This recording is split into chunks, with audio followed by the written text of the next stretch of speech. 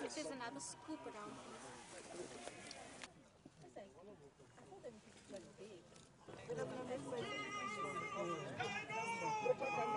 Today we're undertaking the exhumation of two graves that we have identified as containing the remains of two missing activists, Lolo Sono and Siboniso Shabalala, who disappeared in 13th and 14th of November 1988 respectively. We never like to say that finding remains is a form of closure, but it certainly helps the family to move from a particular place that they've been stuck for so many decades.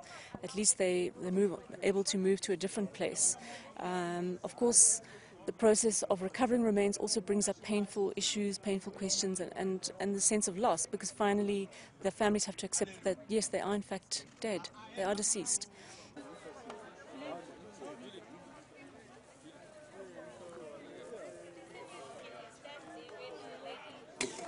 Sorry. Oh, sorry.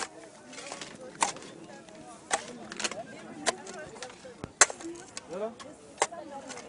Oh, something's done. What's it?